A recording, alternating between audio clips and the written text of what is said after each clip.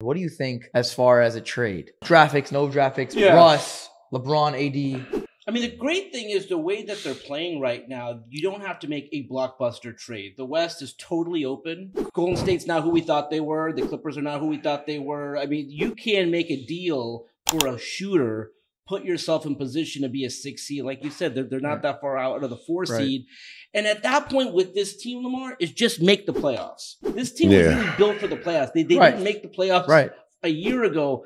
I promise you, come playoff time, if they're healthy, I get it.